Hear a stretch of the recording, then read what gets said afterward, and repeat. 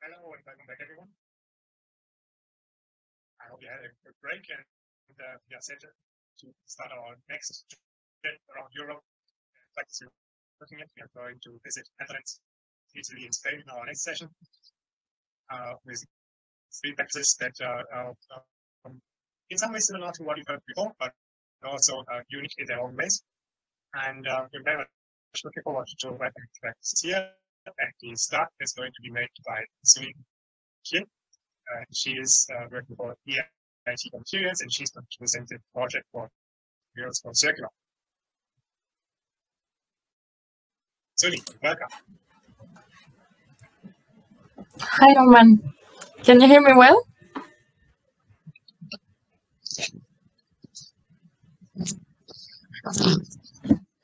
Because I'm getting the echo again, but oh.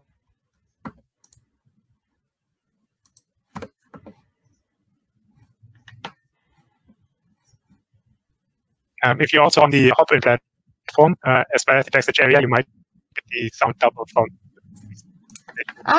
Sorry. Okay, absolutely. That's exactly what happened. Sorry. So you can hear me well now. We can hear you very well, and yeah, you're good to go. Thank you. Sorry, I was indeed following the event on the other tab. Good morning, everyone. My name is Selene Moutier, and I work as education project specialist for EIT Raw Materials. So that is part of the European Institute for Innovation and Technology, which is an EU-funded institute. Today, I will be here to tell you mostly about a project that I've been developing, and I'm very quite enthusiastic about, which is called the Girls Go Circular project. So I will start by sharing my presentation. Oh, thank you, Norma. Beautiful. So the Girls Go Circular project, here it is, aims to equip 40,000 schoolgirls, so in secondary education, that are aged from 14 to 19 years old, with digital and entrepreneurial skills. The objective is to equip 40,000 girls by 2027, and this project is being implemented in Europe, in southern and eastern countries of Europe, as it is now. And every year we are adding more countries to the project. So as I mentioned, the idea is to develop digital and entrepreneurial skills for secondary school girls using an online learning platform that gives information about the circular economy, as opposed to our current linear economy. The project started in September 2020 with a pilot phase in 6 countries, which was Bulgaria, Italy, Greece, Portugal, Romania, and Serbia. At that time, we had about 1,200 girls who were trained during that project. And then in 2021, the project was in full rollout with the expansion to 2 new countries, Hungary and Poland, and 10,000 girls being trained. And this year, we expanded again to 2 more countries, Lithuania and Slovenia, and we also translated the platform in Ukrainian to accommodate some Ukrainian students who had been relocated to other countries such as Hungary and Poland. So we had some requests from teachers asking if we could make the resources available also in Ukrainian. So as it is now, we have 13,500 girls that have been trained across 12 European countries that you can see on the map. That is linked to 700 different schools. And as I explained, the goal is to reach 40,000 girls by 2027. This project is funded by the European Union through the European Institute for Innovation and Technology, and it contributes to closing the digital gender gap. It fits within the Digital Education Action Plan that was mentioned before this morning, as part of Action 13 to encourage women's participation in STEM. So moving on now. As I mentioned, the program is an online learning program. So that takes place on this circular learning space. So I can only encourage you to go check out the EIT Girls Go Circular website. And then you can create a profile to have access to all the resources, which is completely free. This learning platform can be used to work for students to work individually or in group, both online or in person. So most of the implementation takes place in classes with the support of schools. We also develop a teacher's guidebook to accompany the students throughout the platform. And they are welcome. So each student needs to do the program individually on a computer or a tablet, but then there are several group exercises or challenges that are more interactive to develop also their entrepreneurial skills. So for instance, they may be asked to develop a social media campaign or to raise awareness about climate change or about specific products or services that can reduce the carbon footprint, for instance. They are being asked to do research about influencers or ambassadors who took a stand towards circular economy and do a presentation about this person, for instance. The platform includes a total of 13 modules. So the way it takes place is that they will first have, the students will first have to conduct 2 introduction modules, one on the circular economy and the second one on online safety.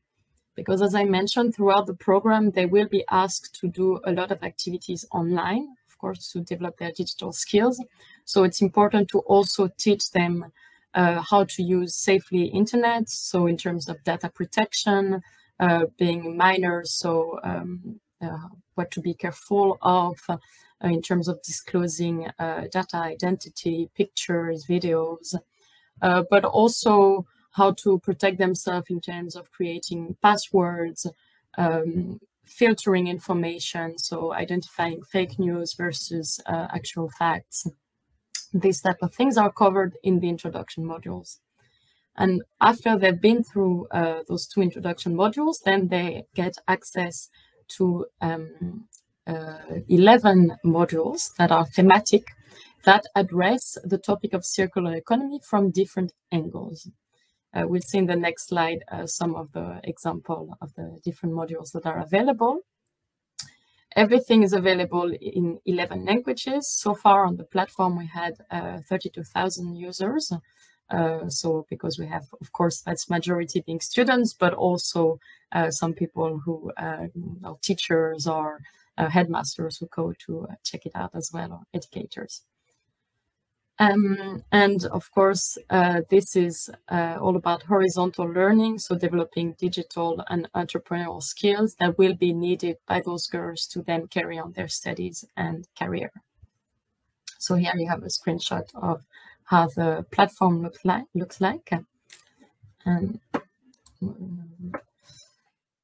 so these are the thematic modules that are available currently.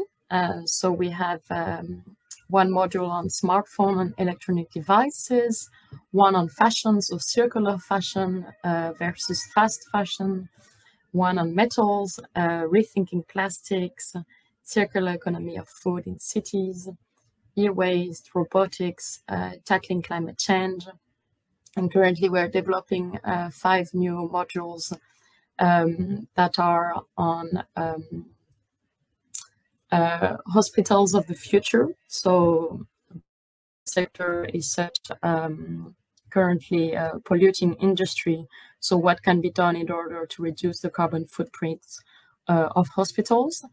There is a module about urban mobility, so different ways of having a more sustainable mobility within cities.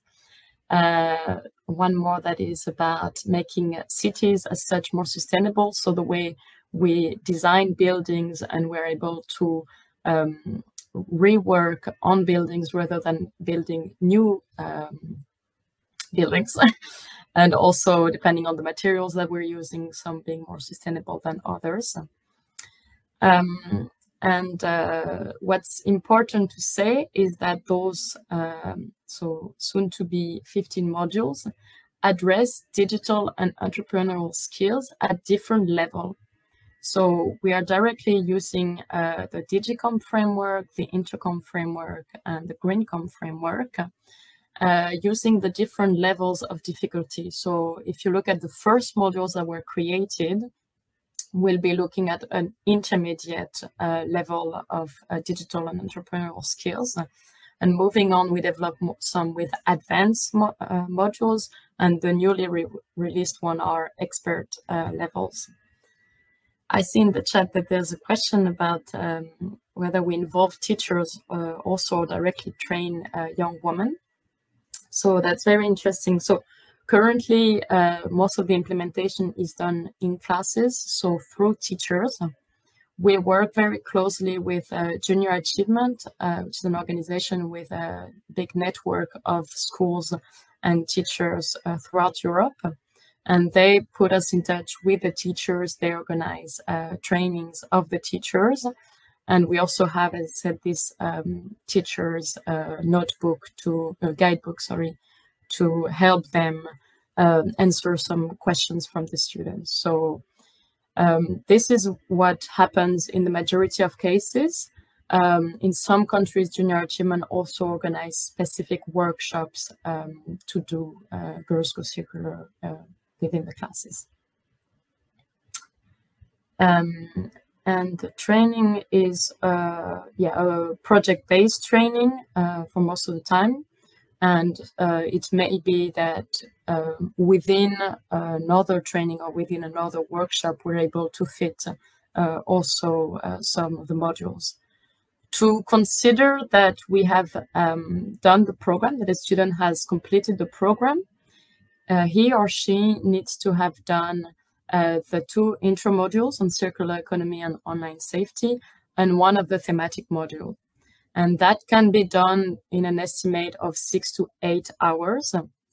That can be spread out throughout the week or throughout a month or in a one-day workshop. Of course, then we encourage the students and the teachers to go back to the platform to do all the modules of their choice. They can always select. It's very interesting to see the implementation. We have some English teachers who use the platform to teach English, so they don't use it in the native language of the students, but they use it in English. We have some technology teacher using it to teach about robotics, for instance. We also have some teacher more in civic education that use it more to raise awareness in general. So it's very transversal. So it can be used in many different ways. It can be that the students choose themselves which module they want to do, or that all the class does the same module. It really depends.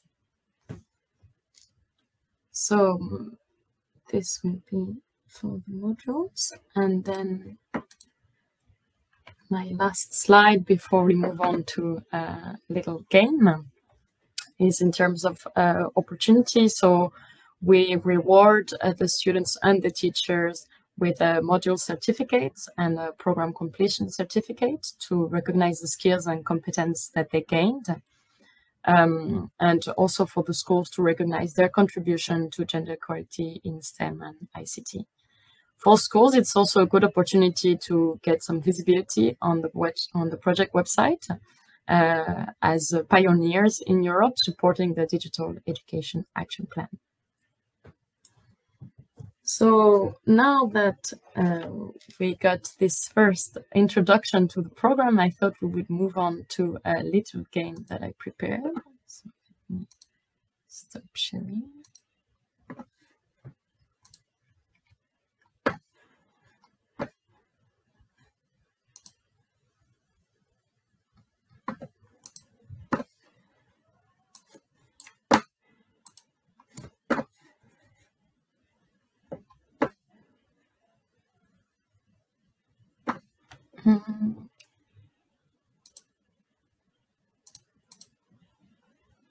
Norman, I don't know if they can see my screen still. Yes, great. All right, so we'll be doing the game on using Jamboard. I don't know if you've used it before. So to be able to access it, I will need to send you the link. So I will put it. I think I will need Norman to put it somewhere in the chat.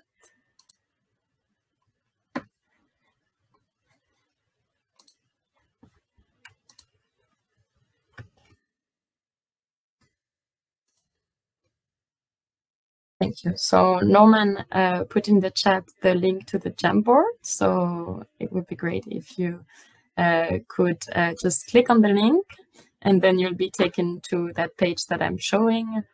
And you'll see a small icon appearing with your name or with anonymous if you don't have a Gmail account.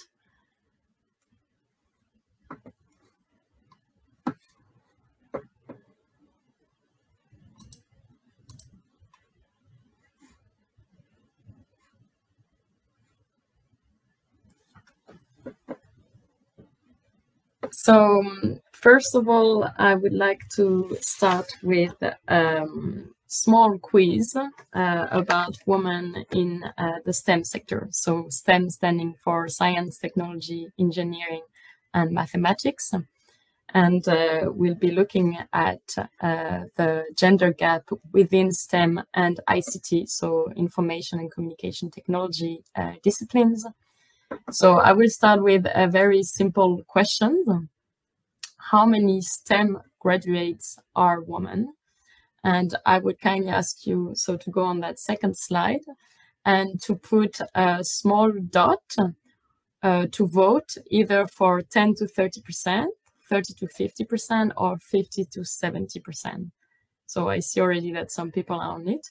To add the small dot, you need to go on your left panel bar like this, and then there is a circle, and then you can choose to add a circle wherever you want. So let's say if I want to vote for the yellow, I put the circle, I can make it a bit smaller, and then this would be my vote, for instance.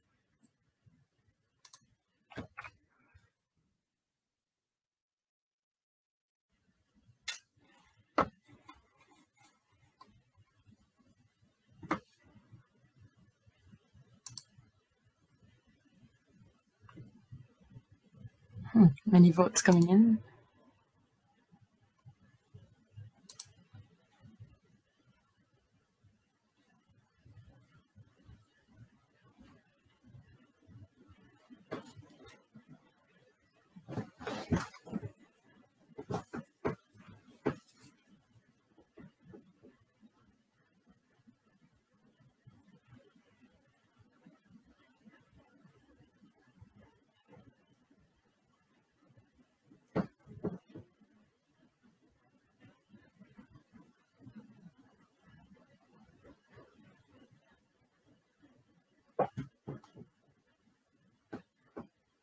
All right, well, the opinions are really divided as we have, okay, I think the majority now might be on 30 to 50%. Although it might just be because the dots are gigantic.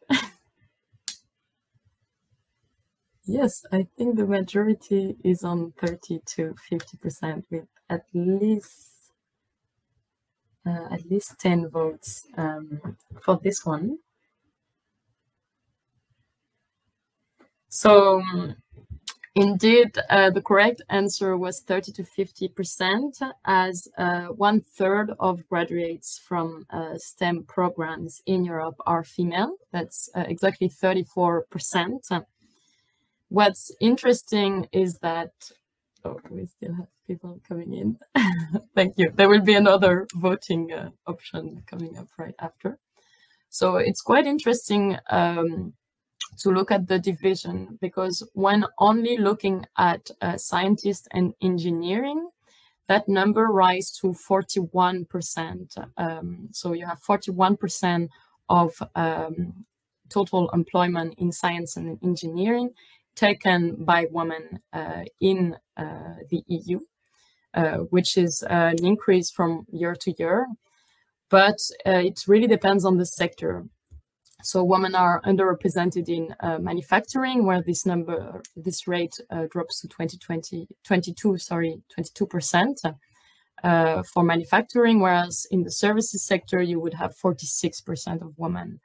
And there are also discrepancy between the EU member states, with 52% of women in Lithuania, Portugal, and Denmark. But interestingly, for Finland, this number drops to 30% and Hungary 31%. So this is a map that will show you the proportion of women scientists and engineers. You can't really see the number, but to give you an idea of the color, so for Germany and Hungary in orange, that means that the proportion of women scientists and engineers is less than 30%. Whereas when we move to yellow colors, it's 35% to 40%, and moving to blue, light blue will be 41% to 45%. So it's quite interesting to see this discrepancy throughout Europe. As I say, the numbers are better when looking at science and engineering. Now, when we move to ICT specialties, I'll be asking you to do the same vote, and already you can notice that the numbers are already lower. So how many ICT specialists do you think are women? So please take a vote in the similar fashion. So 10 to 20%, 20 to 30%, or 30 to 40%.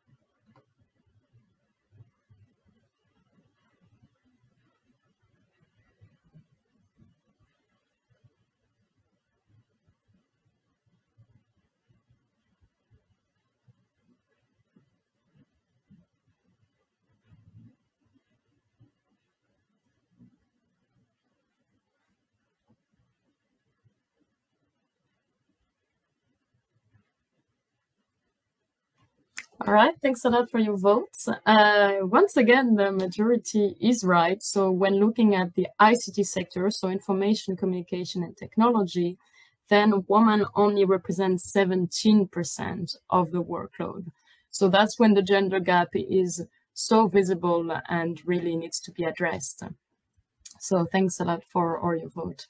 It's quite interesting to put this in the context now of post-pandemic, when we have seen that remote learning can be vector for so many opportunities, but also challenges.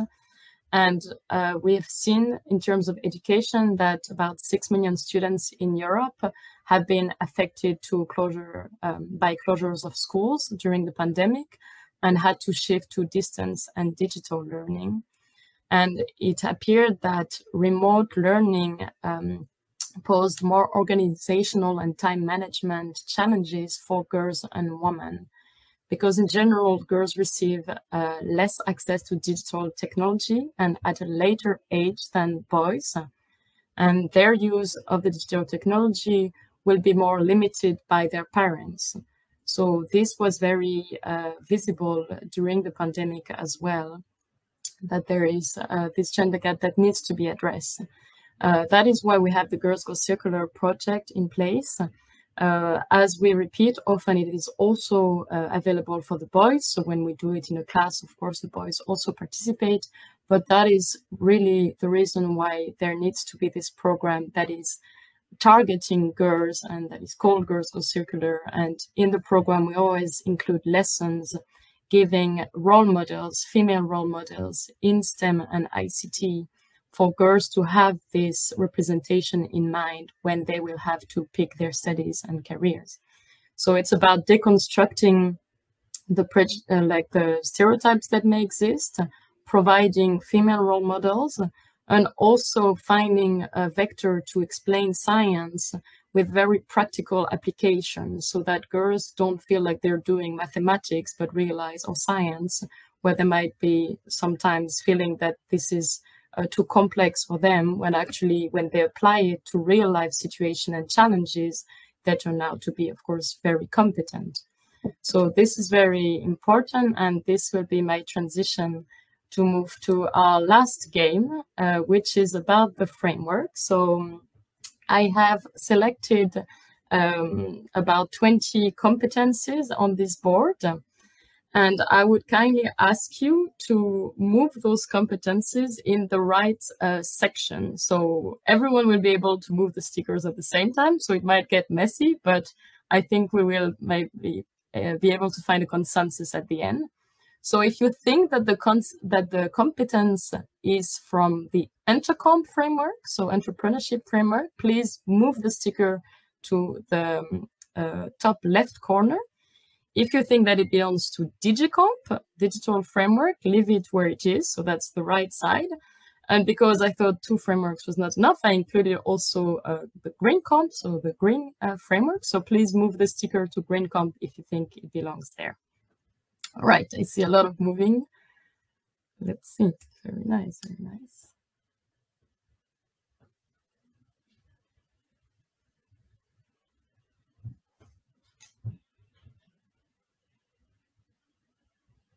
Oh, I don't know what's happening here. All right. Very good.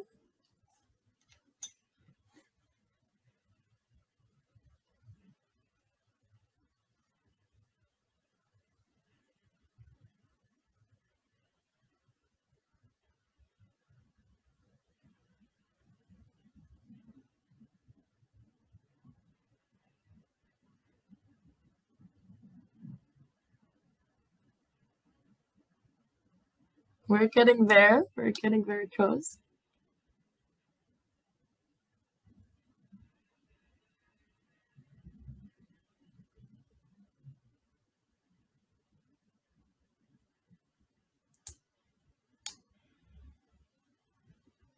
So we're still missing a few green competence. Yes, okay, we're missing 1 green competence.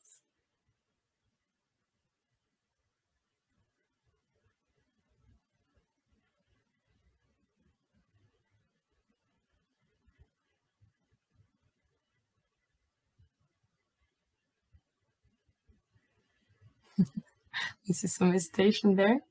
All right, that's actually perfect. Now move back ethical and sustainable thinking to EntreComp, and then we have an absolute perfect board. Yes.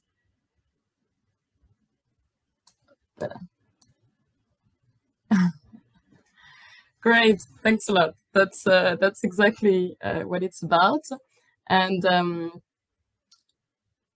thank you. Thanks a lot. So I didn't select those competencies randomly. Those are actually all the competences that we include in Girls Go Circular in all of our modules. So that's why I focused on this one. But I think we could have very long discussion about which one are more important and need to prevail. But thanks a lot. That was very good exercise. I will have to end my presentation here. Oh, this was the framework. If you want to have a look at them in more detail, DigComp, the very nice one at the bottom is GreenComp, and on the right is EntreComp. So I will have to end my presentation here, but thank you so much for your attention. I put the address of the website here in the chat. I will, of course, be in the exhibition if you want to ask me any questions or exchange. I would be very happy to also show you around the platform, the Circular Learning Space directly. And if you're interested, we are actually having our big annual event for Girls Go Circular, which is the Women and Girls in STEM Forum on the 26th October. It will be online, and you are welcome to register and participate. So you can go directly on our website to register. There we'll have a high-level panel discussion about gender equality in Europe and what action needs to be taken to reduce the gender gap. Then we'll have a student competition with girls developing an app that reduces gender stereotypes when using science. And finally, we'll have a mentoring session for students, putting them in contact with world leaders in STEM. So thanks a lot for your attention and for all2Digital for organizing this great event. And I look forward to seeing you in the exhibition. Bye-bye.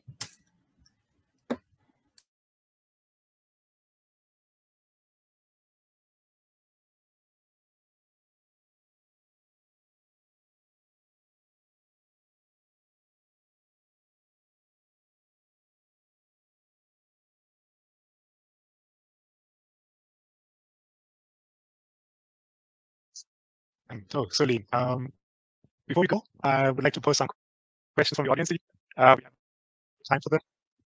First question that I would like to ask, how do you ensure that the girls actually go online and complete the modules?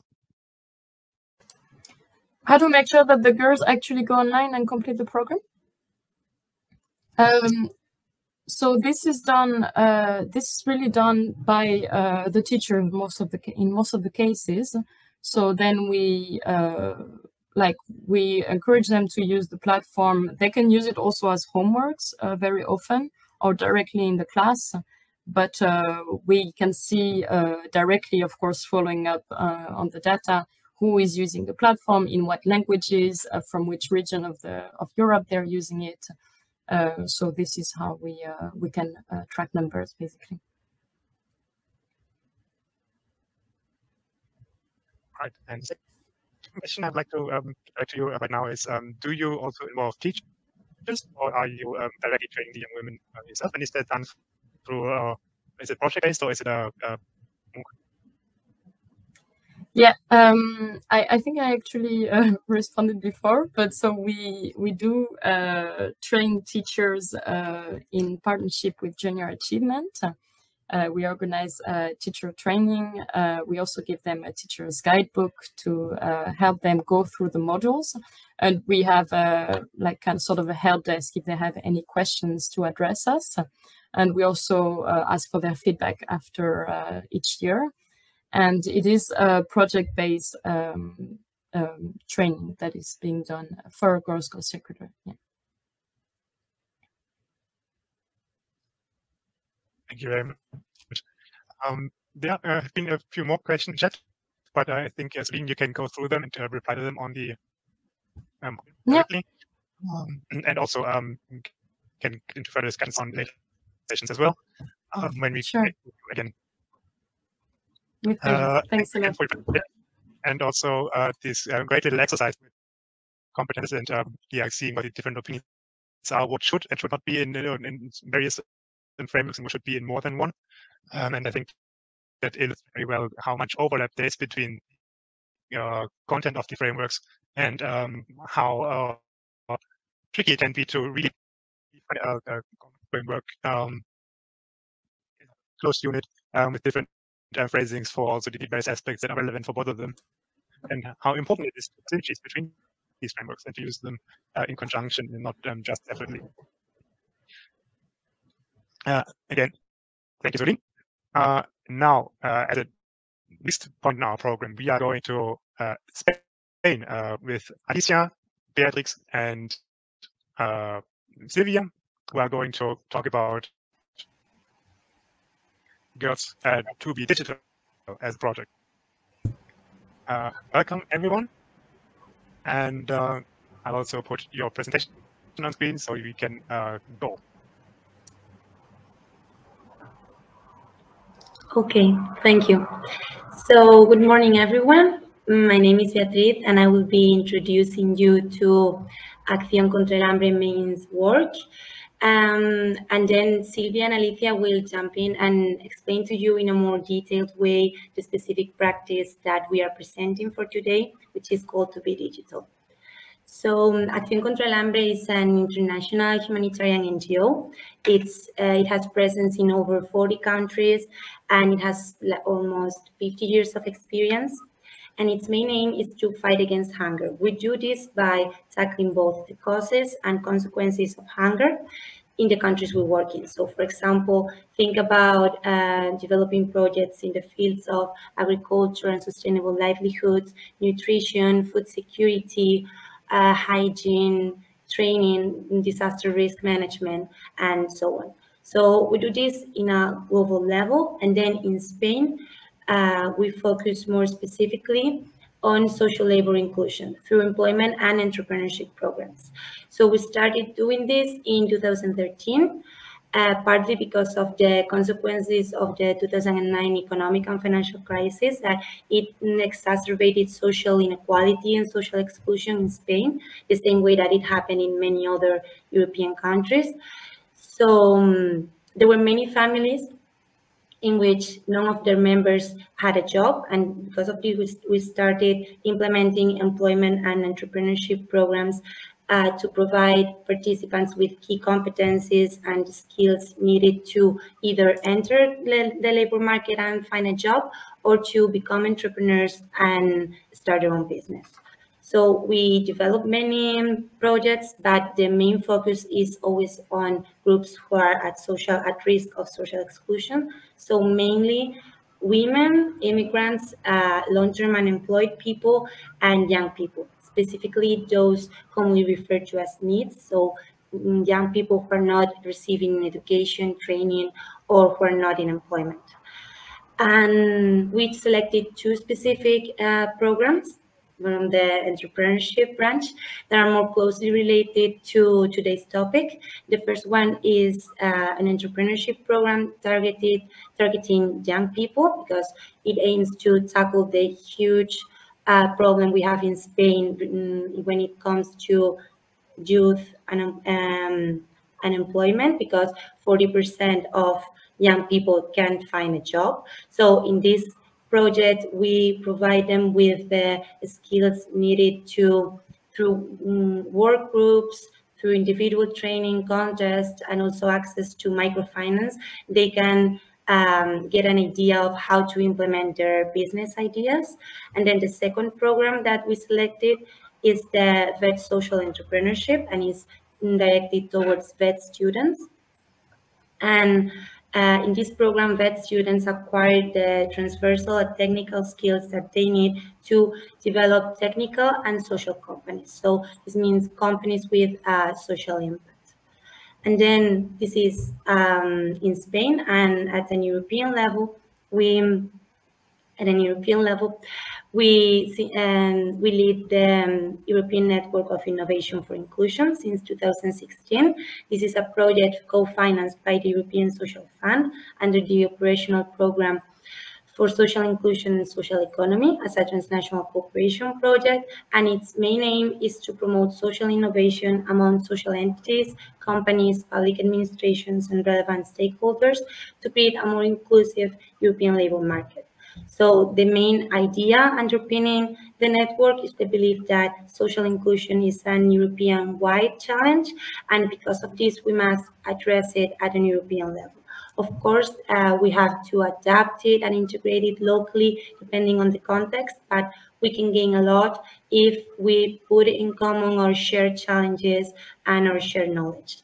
And through the network, we help different organizations develop successful European employment and entrepreneurship projects through exchange for good practices. So, for example, each year we organize an annual call for good practices on inclusive employment and entrepreneurship, and then we organize study visits and working groups to the venues of the winning organizations. So there's a space for collaboration and synergies between them. And then also we provide information and assistance on participation about European programs. And this is more or less it. And now Alicia will start explaining the specific practice we are presenting. Thank you, Ea. Hello, everyone. My name is Alicia, and I'm going to introduce you a little bit about the idea behind 2BDigital and how it came into our minds. Well, 2BDigital is a project about digital competencies for a successful adaptation and engagement to online vocational education and training, teaching and learning.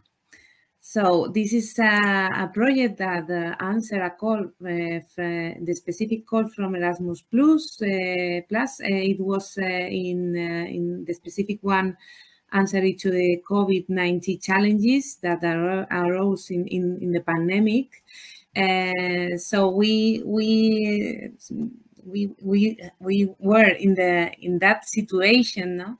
In the pandemic, within the pandemic, and well, during this period, we realized that the inequalities increased. Mostly the youth people, and making them to become early leavers from the education and training. No, that this situation make this educational framework more difficult. So the VET students were especially well, hindered with this, no, because we realized that the dropouts were increasing as well. So the training divide and also the digital divide for the most vulnerable students was also a reality. And well, a fact is that the transversal competencies are important to solve this, to try to solve this. And well, there is we realize also about the high need of teacher training on ICT during the pandemic. I think all had examples of difficult situations with digital skills, and see how teachers had to deal with these difficult moments with the students, no? Well, the present is for sure digital. We have to prepare learners to this society, to this reality.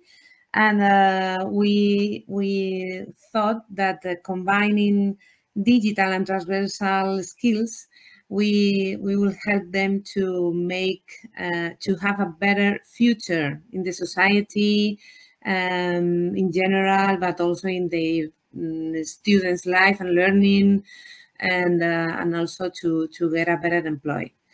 On the other hand, vocational education and training should be adapted to provide these high quality digital skills, and of course to provide a high quality online training. So that's why we thought that this vocational training should be adapted to all needs of the students, included those with more difficulties. This vocational training also has to incorporate transversal at the same time as digital competencies. And well, this all will be with the aim of providing a better living in a digital society. Well, and we came up with this idea of this project. All of us should be digital, but in the framework of the vocational training, teachers and learners should be digital, for sure, just to ensure their proper learning, no? And that's why we decide to support this digital teaching and learning for teachers and for the students. We are trying to make the students learn to learn online, and teachers to teach online. And in summary, so we are trying now, because the project is ongoing now. Silvia will tell you about the stage where we are now. And well, we are training teachers. We are incorporating, creating a very innovative methodology, trying to mix all I don't know if there are all, but the most of the European competence frameworks for the elaboration of this methodology. So, well, I think that Silvia will tell you more in detail about these products that will be very useful for all. So we have two main objectives here. One of them is improve vocational education training teachers transition to digital education, so they became more effective, and also on the other hand, for the students to reduce dropouts, early leavings in the schools, and both the personal and professional development for the better employability in their future lives. So I give the floor to my colleague, Silvia. Thank you. Thank you, Alicia.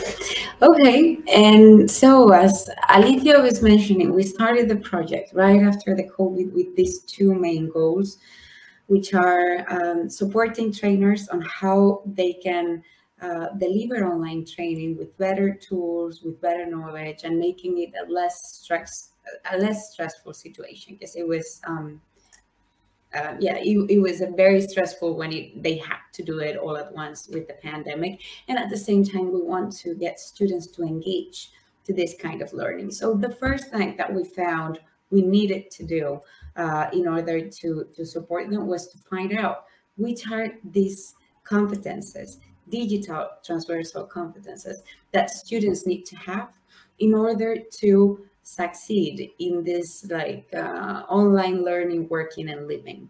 So we have done a lot of work on this, and we came up with this 2BDigital competence framework that I'm later going to present.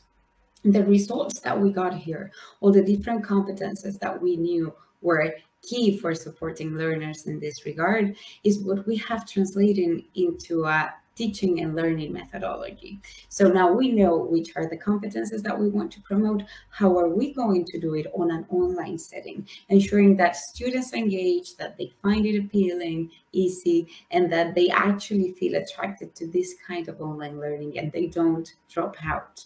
We want to equip them with all these key competences, but at the same time, we have to make the process engaging and to actually meet those learning goals.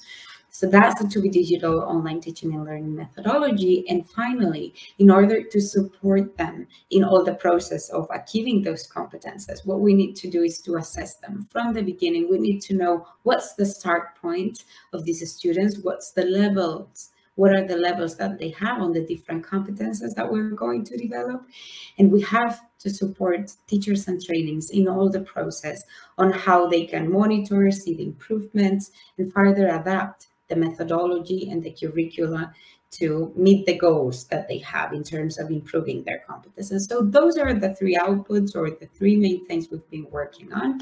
And I'm going to go in a bit more of detail in each of those.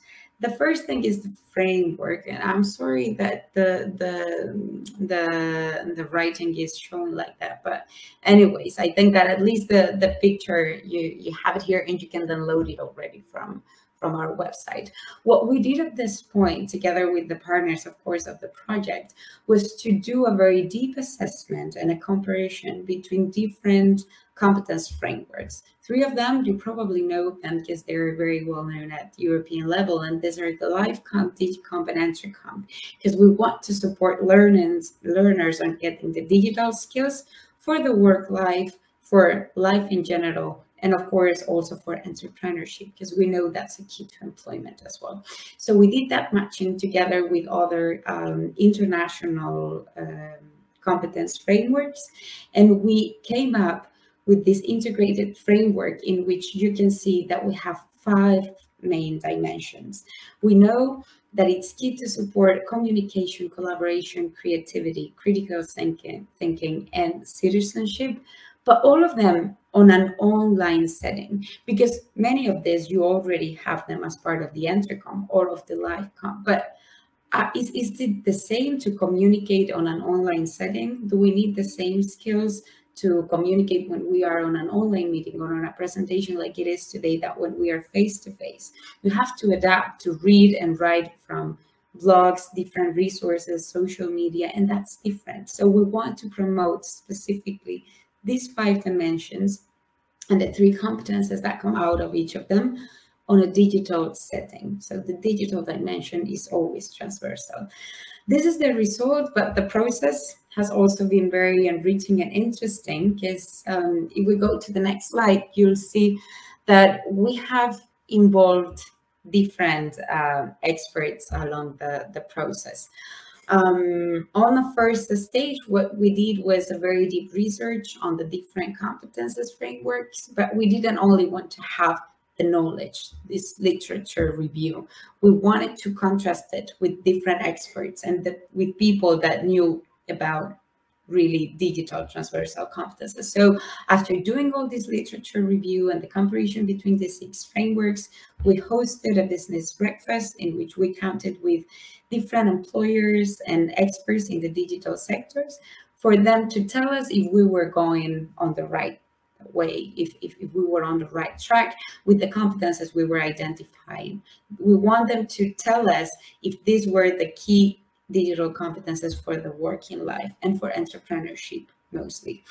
With their feedback that was actually integrated in the first version, we sent a survey at a European level to gather more feedback from different stakeholders.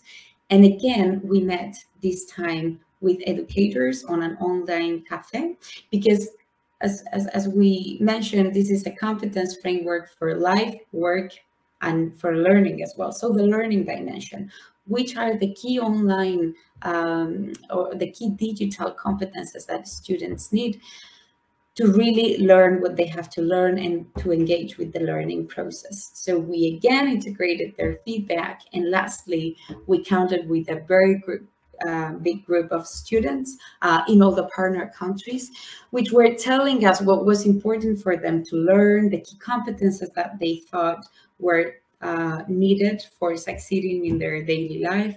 And we again integrated everything in this framework where you can see the structure. So 5 dimensions with 3 competences, each of them. But we actually worked on a progression model, because what we want is for students and teachers to be aware of what's the level of the competences and what they need to do to improve each of them. So we stated this progression level for each of the competences with a beginning, developing, and mastering level of each of them. The framework is already available and you can download it from our website, which we were showing in the previous slide. Project outcomes, you have the framework, you can download it. And you can already check how to use it for developing your learning curricula. So the next step, now that we have all the competences, as I was mentioning, is to really use this knowledge, use these competences for developing a methodology that can support teachers on training those competences in their students, and of course, can support students in learning. I don't know if we can move forward. Yeah, exactly. So this is where we are at the moment. This is almost done. We've been working on this methodology that is based on some key elements. The first thing is that we want students to develop their digital transversal skills from a project-based learning approach. We want them to learn and acquire those competences as they go in their learning process. So for this reason, the methodology is based on social entrepreneurship.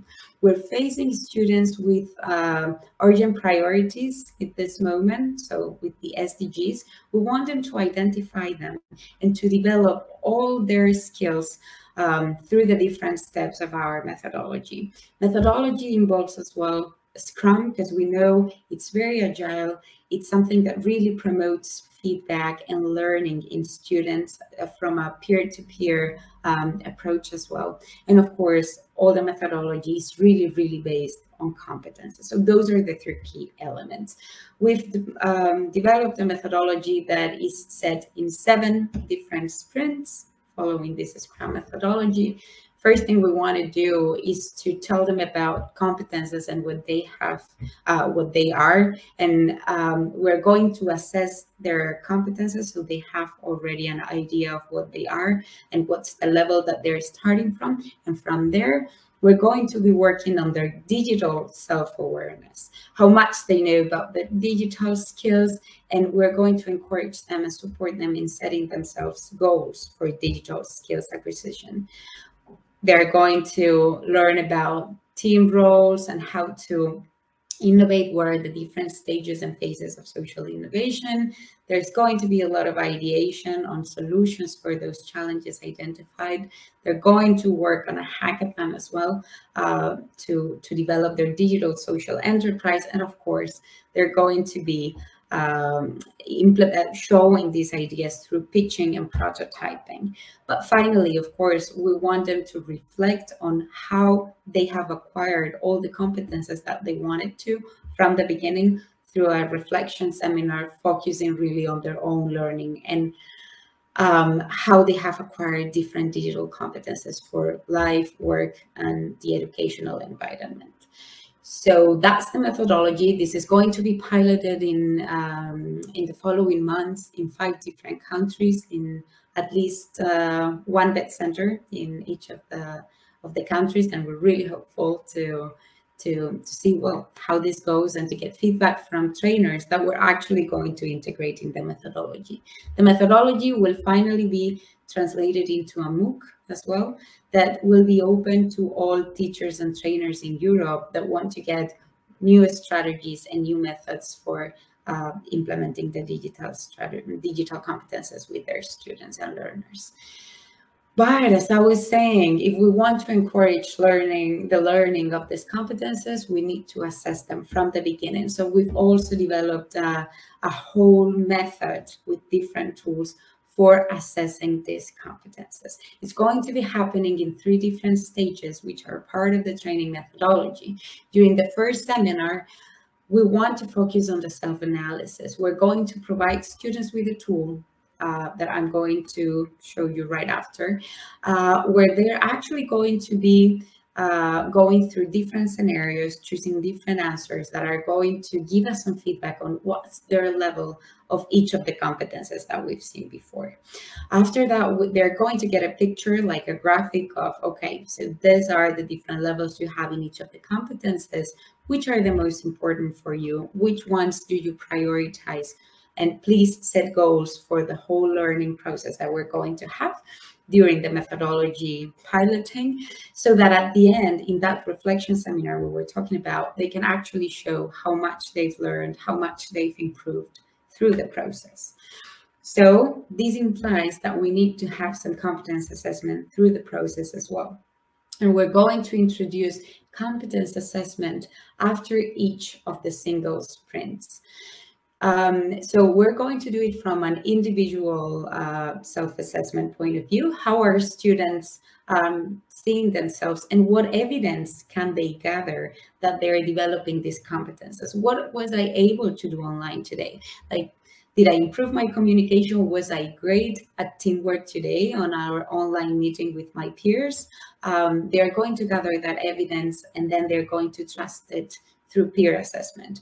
We have gathered a lot of very interesting and innovative tools for that peer and individual assessment that we're going to be embedding in the methodology. And finally, after the methodology, after having their social enterprise built up as an idea, they're going to reflect and present their individual journey folio to the rest of the classroom. So this is the evidence that from the beginning, where I started with this, let's say, beginning level of online collaboration competence, now I achieved this very expert level because I've been working on it like this, and this. So this is how the competence assessment is going to be integrated. But the main support tool that we're going to have to do this is the Jobs for Tech tool. This is a tool that we developed in a previous project that was called Jobs for Tech, and I embedded a video that it seems like it's not going to be displayed, well, that's fine. I think that probably my colleagues are putting all the links in the chat, so you can go to the Jobs for Tech website and check on the evaluation tool. This is a self-assessment tool with 3 potential users. You can use it as a student, you can use it as a teacher, or you can use it as a training center. It has already been used and validated for different EntreComp competences, and now we're upgrading it so that it actually measures the competences from the 2BDigital framework. So each teacher can assign a questionnaire based on these competencies to all of their students.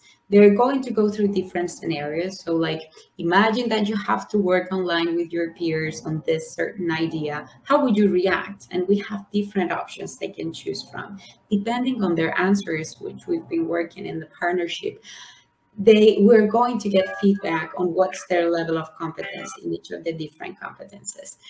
And the teachers are going to have information from each of their students, but also of the group as a whole, of the classroom. And that's something that's going to support them monitor and also change the methodology adapted to the different needs of each student and of each class.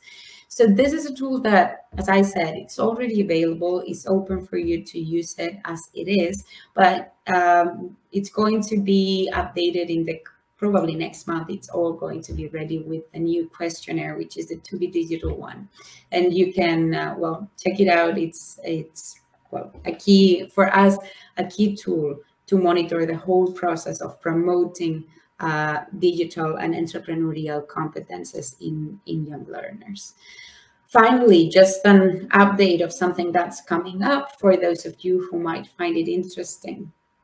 The 6th of October, in the evening from 3 to 6 CET, we're going to be training trainers.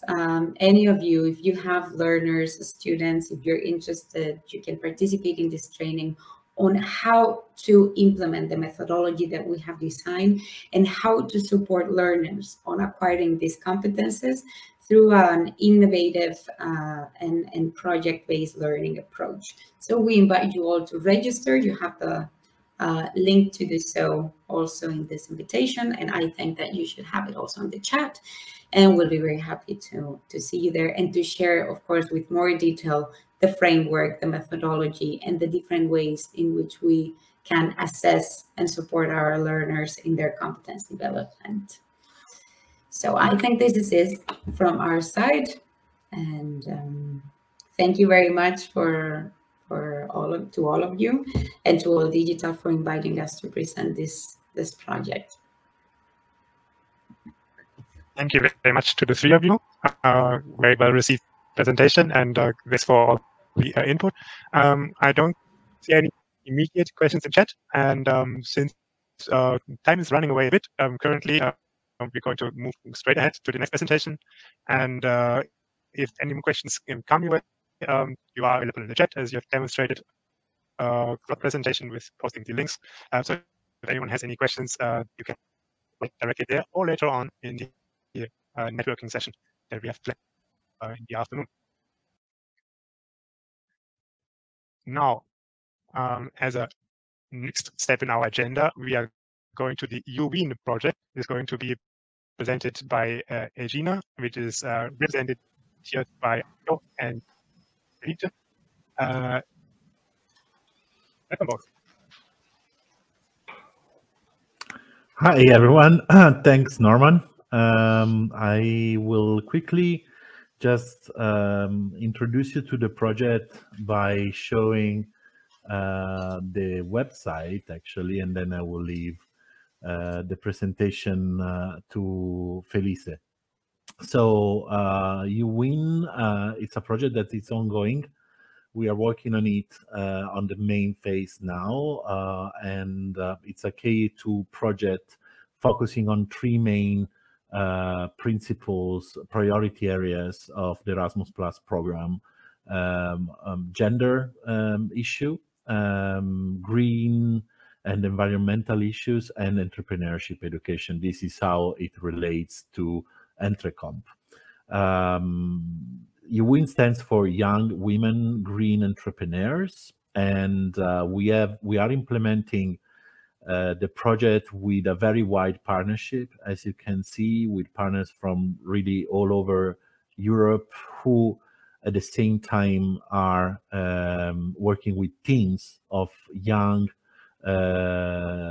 female youth workers in rural areas. To do so, we have developed a platform, and with a lot of features that Feliz is going to present you. Enjoy the presentation.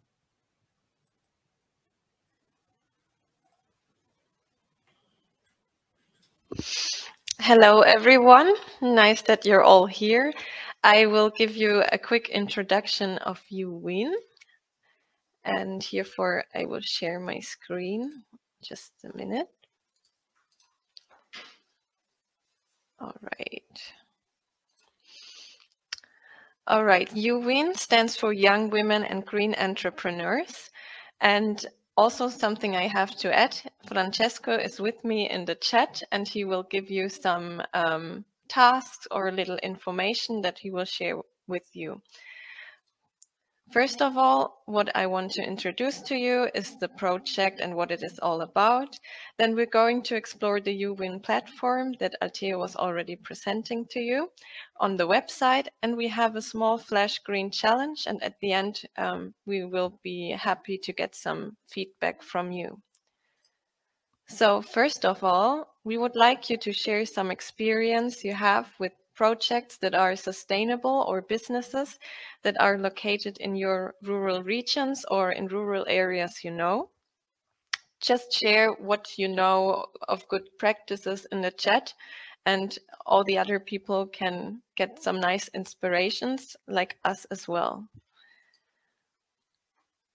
And now to the WEEN project. It's a project for especially young women to let them take over their life by giving them specific tools in entrepreneurial training and especially on sustainable development.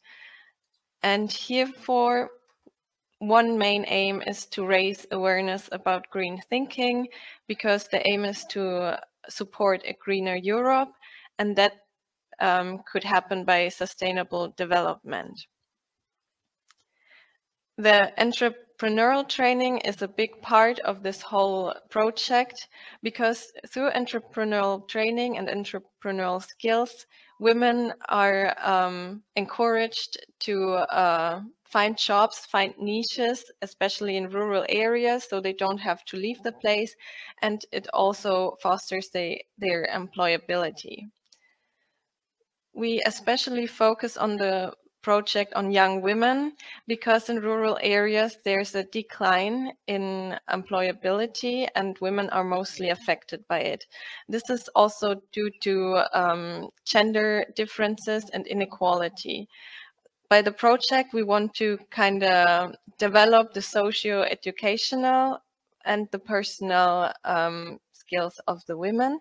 And therefore, we also focus a lot on social inclusion and community development in rural areas, because study shows that when women are encouraged and have like a strong background of or a strong community behind them, they're more likely to take over a social change. And now you're probably wondering how we want to achieve all of these goals. And therefore, I will show you like step by step how we're going to do it. We have a train the trainers in the beginning of the project, and then we foster like local grassroots initiatives. Those grassroots initiatives are there to inspire especially the communities to turn green. And therefore, we have events and activities. People or those partners who join the project, they come up and foster like the ideas and share it with them, and then it's implemented in the small community. Of course, we do exploit all the roadmaps and guidelines at the end, and something we're very proud of is the new virtual network, our platform. And this one I want to introduce to you right now. It will be the main part of this presentation. It's the WEEN platform. Francesco will share the link to the platform with you in the chat, so you can all click on it. And when you go on the platform, you can see on the right side, log in. To use like all advantages of the platform, it's important to log in, but the login process is super easy. And we also have an educational video on how to sign up.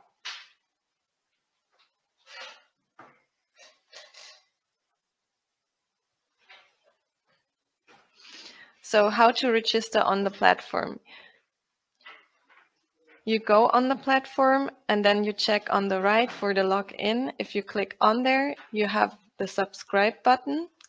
You just enter your name and your email address.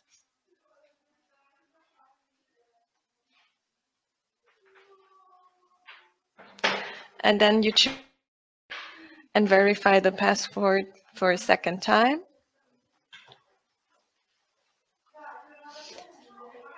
And at the end, you have to confirm with again and write down your name and then sign up. After the sign up process, you will receive an email to verify your account. And if you clicked on the email,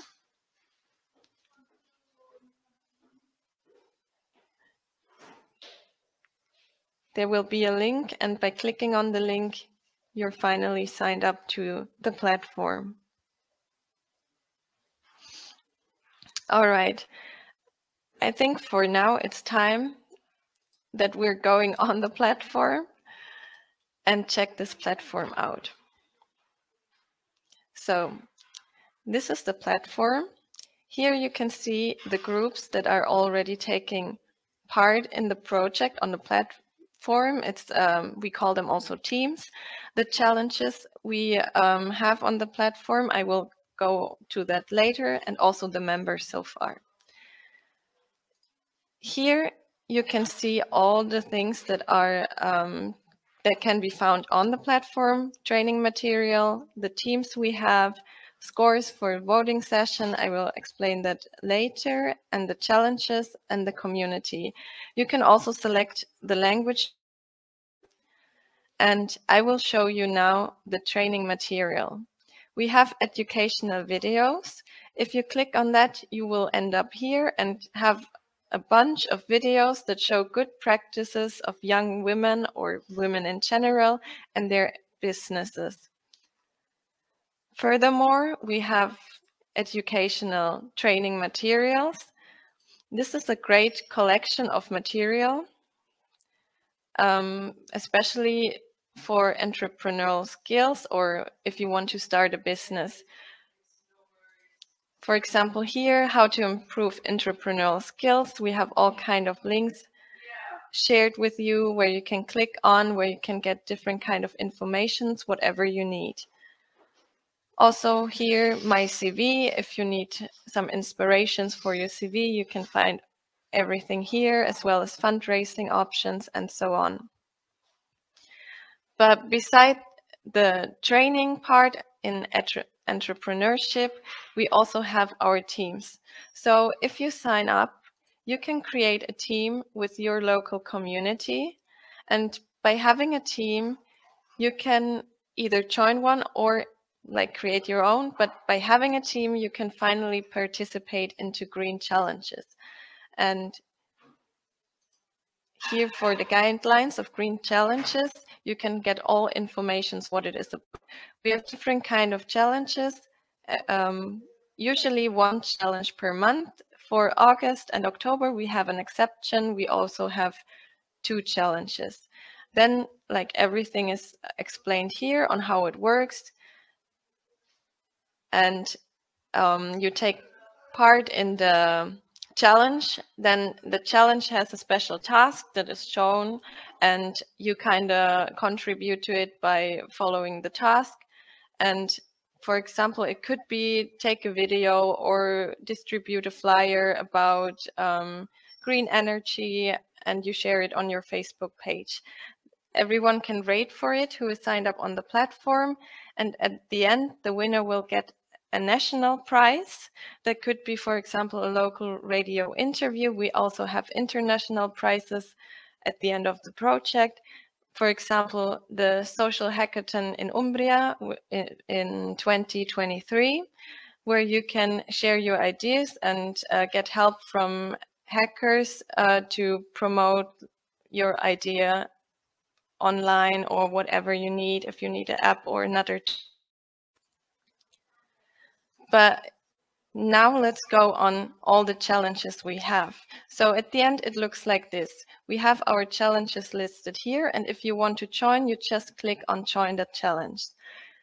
Then if you click on the challenge itself, here, for example, it's the World Nature Conservation Day Challenge. It already took place in July, so we also have an outcome here. You find the description of the challenge, what it is about, and what you have to do. Here it was to create information material that is shared on all social platforms of the team that is participating. We have a Polish team that was participating. They shared the flyer Go Green, Macedonian team, Lithuanian team, and also the team from UK. And this is also like their stuff is not only shared on their own social media sites, but also on our platform. And then everyone can vote for this, what they like the most. And at the end, they get the scores for the prizes. All right, so far to all the challenges we have. Here we have, for example, the flyer of the Macedonian team, like this is how it looks like. And to not only take part in challenges, we also want to have like a community feeling. That's why we have the forum where everyone on the website can ask questions and search for help or new inspirations and ideas. And there you can share your opinions and whatever you want. For example, here, future green challenges. I posted this question a few hours ago, and I was asking if there are new ideas for green challenges for the future. And if you have one, you can just reply and share your ideas with us. We already have one answer, which is like stating out it would be nice to make an activity about using waste products and do something new out of it, for example, like biomass energy source. If you also have this kind of things you want to share with us about green challenges, just type in the forum and we would be happy to gain new ideas from you. Okay, so far to the challenge, and now we have like a little challenge for you as well. And this would be like a flash green challenge. We want to motivate you to get up, leave your chairs for a few minutes, take a picture around your house about something that is sustainable and shows some good practice, and take this picture and upload it on our Facebook page. Francesco will share a link to our Facebook page, WEEN. Here we have this post, let's start the Fast Green Challenge. And I want you to take a picture and just comment in your picture here. And at the end, the one who gets the most likes on the sustainable picture that was taken, that shows some good practice in entrepreneurship as well, will receive a little prize. We will have like an extra entry in our newsletter where we will share something about your organization with our members and followers. All right, I would say let's start. You have 5 minutes. Ready, go.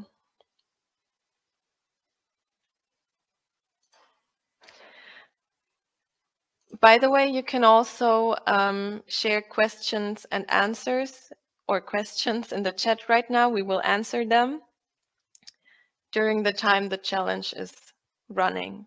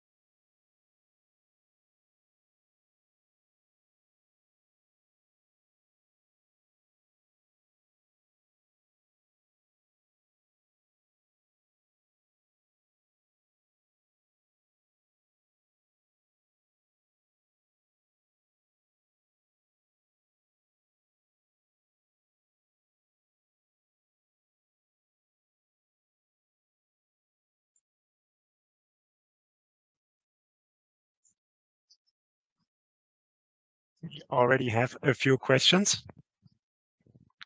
One question that we have received is, can you share some tips on how to engage members on the platform? Sorry, can you repeat that again? Can you share some tips on how to engage members on the platform? Like at first, sign up with your community especially, and then create a team. Wait, let me find where I got it. Okay, teams.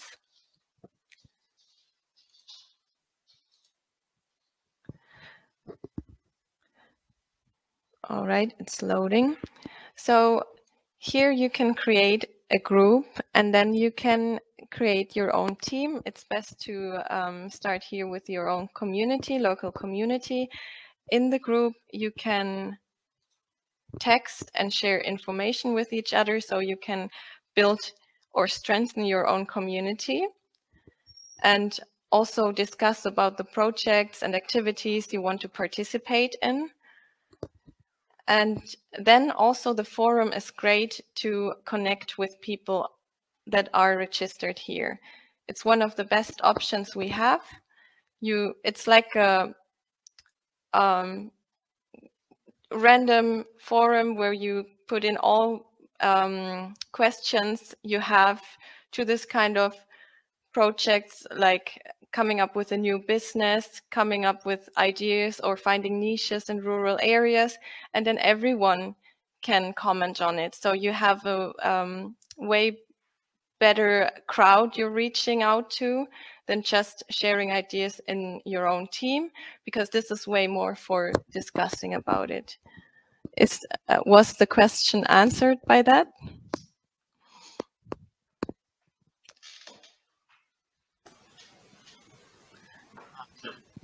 I think so, but the question asker in the chat will probably get back to you on that if there are more open questions. We have another question and posted in now the Q&A section. Is it? Do you need to register on the platform to undertake the challenges? Yes, if you want to participate. Yes, please. Yeah. So if you want to participate in the challenges, you have to register on the platform. And also, if you want to vote for your team or other teams, you have to be registered. Otherwise, you can just have a look at it, but not participate in it. All right. And how are the challenges promoted? The challenges are promoted via the WEEN platform, of course, and also via the social media platforms we have. We have Instagram and Facebook, and also our partners are sharing the events and activities on their platform, social media platforms, of course. All right. Are there more questions so far? I don't see any further questions at the moment. More may come, but then again, as for the others, we can answer those later. Okay, all right, perfect. So let's see if someone posted on Facebook already a picture of sustainable things they have around at their place. Oh yeah, very nice.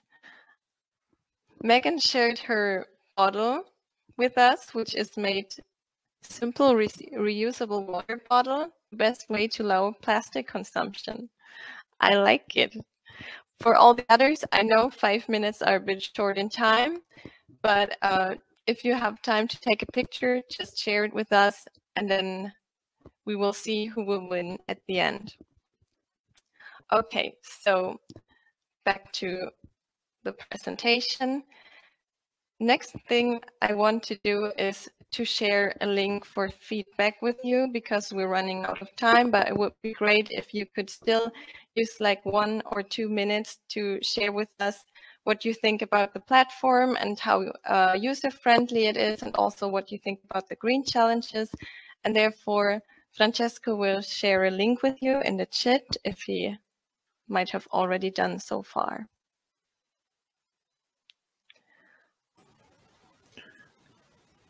And here, if I can jump in, we are looking for new challenges.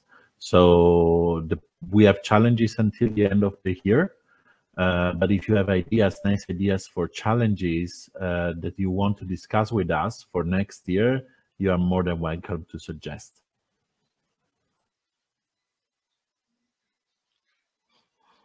Yeah, exactly. And also, we already have in the forum, we were already asking for it. So if you signed up, you can already share your ideas straight with us in the forum.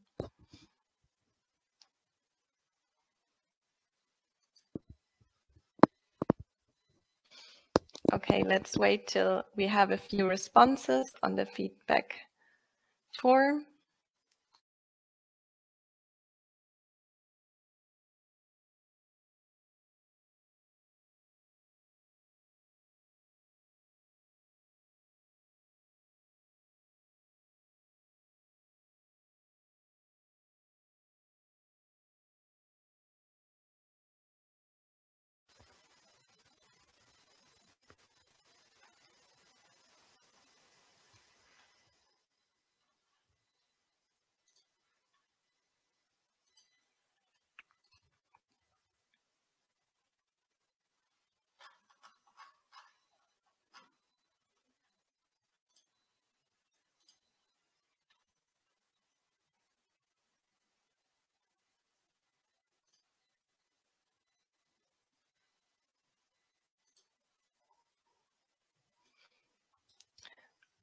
Okay, so we already have first responses. Thank you very much for taking your time and listening to the WEEN project. And that's so far from my side. If Althea wants to add something, you're welcome. Otherwise, we're done with the presentation of the WEEN project, and thank you for your attention a lot. It's all from my side as well. Thanks a lot. Then from me, thank you very much for the presentation, and also a big thank you again to all our presenters so far. We are at the end of the second block of practices that we are featuring today, and we are also at time for our lunch break. We will be back at 2, where you can then rejoin, where we are expecting Victor Negrescu, an MEP, to speak, and we're also going to connect a bit closer with some of our practices in a video visit session before we then have our last 2 practices presenting. The Fantasia project and DigiEduHack are still to come, and then also the more networking kind of session with the expo and the direct interaction with the practices. But that's all to come. For now, I wish you a good lunch break and see you back at 2.